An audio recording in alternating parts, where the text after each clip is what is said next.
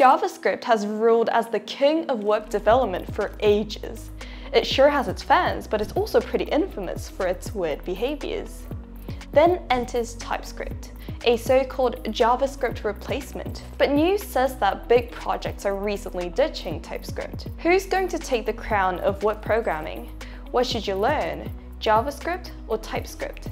Welcome back to another episode of TechBites. This is your host Sua, and let me introduce you to the history and news of the two famous web programming languages, JavaScript and TypeScript. Let's start with JavaScript.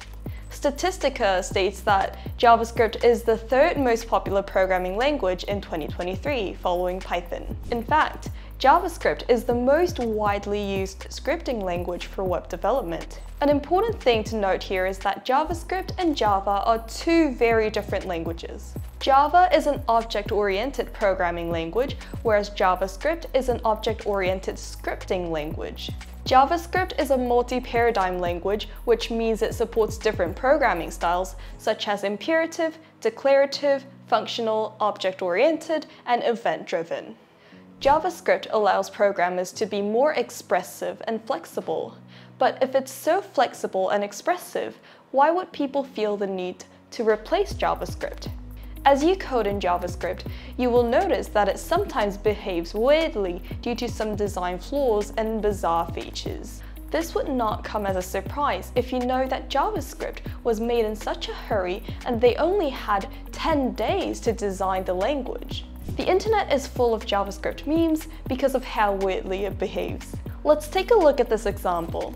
If the string 11 plus the integer 1 is 111, you probably think that the string 11 minus the integer 1 must be 1. But to everyone's surprise, it returns 10. Another famous example is how JavaScript returns banana from b plus a plus plus a plus a. What happens in this process is that JavaScript notices that the plus plus a is not a feature in combining two strings and returns not a number, which is nan. Then it adds b, a, not a number, and the final a into one string and casts the string to lowercase. The next meme explains why JavaScript acts like this. It reads, when you add a string to an integer and wait for an error, but JavaScript returns a string. When two variables of different types are added together, JavaScript implicitly and automatically changes the data type to another without giving an error. This feature is called type coercion. Type coercion in JavaScript gives you freedom, but sometimes too much, because getting an error while developing is often much better than resulting in runtime errors or fatal flaws after the release. Then why can't people just fix the weird features of JavaScript? It's because millions of websites, which is about 98% of all of them, are built on top of JavaScript, and a change or removal of a feature could lead to so many of them malfunctioning. Enter TypeScript. TypeScript is a superset of JavaScript, meaning that any JavaScript code runs on TypeScript, and TypeScript codes compiled to plain JavaScript.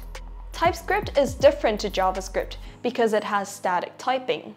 In this example, the type of variables a and b is specified as number. Static typing means that you have to specify the variable type, and there is no type coercion, making it more stable. A study shows that static typing in TS helps detect more than 15% of the bugs written in JS. Static typing may make TS a little more difficult for beginners, but big enterprise projects tend to prefer it due to its high stability. When TypeScript was first released in 2012, it did not receive all the attention it deserved. However, due to its high stability, it is now widely used by many web developers and is growing more rapidly than ever.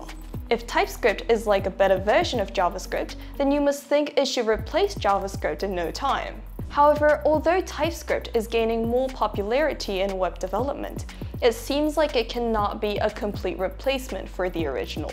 Some recent news even says that a few big projects are removing TypeScript.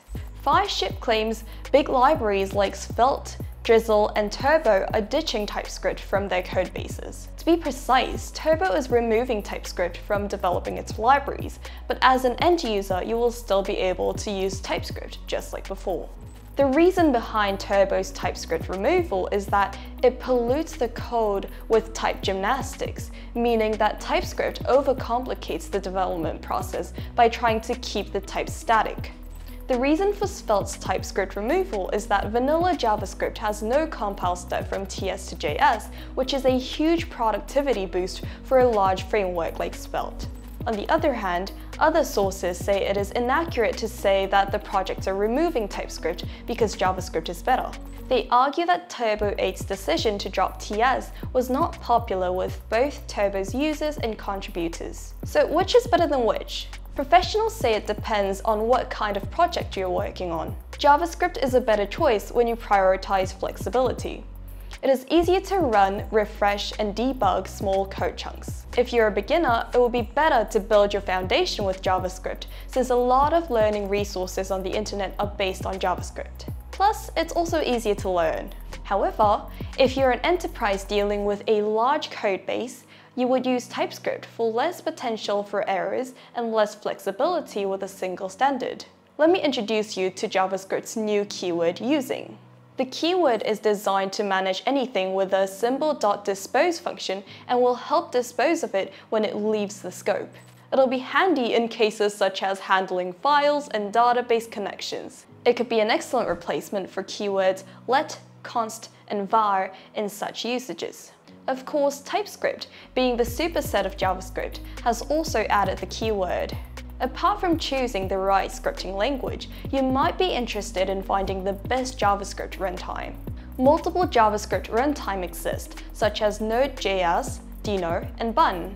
Node.js and Deno recently had updates with improved performances, and Bun is an entirely new JavaScript runtime known to outperform the other two competitors. If you want to know more about it, there is a whole episode on Bun 1.0 already, so go ahead and check that out. This episode was about web development scripting languages, JavaScript and TypeScript, their history, recent news, and controversies. If you want to know more about programming languages, watch the Mojo episode and stay tuned on TechBites. This was your host Sua, and I'll see you on the next episode.